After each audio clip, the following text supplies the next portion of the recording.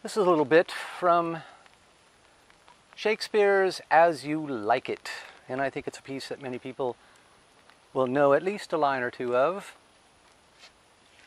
All the world's a stage, and all the men and women merely players. They have their exits and their entrances, and one man in his time plays many parts. His acts being 7 ages.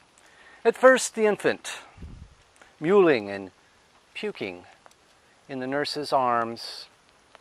Then the whining schoolboy with his satchel and shining morning face, creeping like snail unwillingly to school. And then the lover, sighing like furnace, with a woeful ballad made to his mistress's eyebrow. Then a soldier, full of strange oaths and bearded like the pard, jealous in honor, sudden and quick in quarrel, seeking the bubble reputation even in the cannon's mouth. And then the justice, in fair round belly, with good capon lined, with severe eyes and beard of formal cut, full of wise saws and modern instances, and so he plays his part.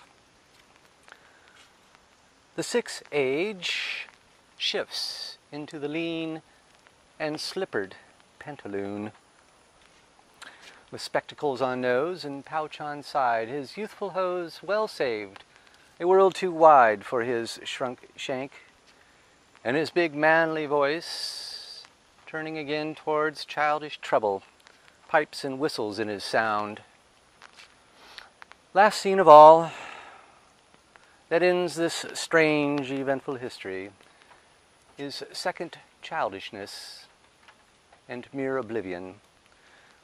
Sans teeth, sans eyes, sans taste, sans everything.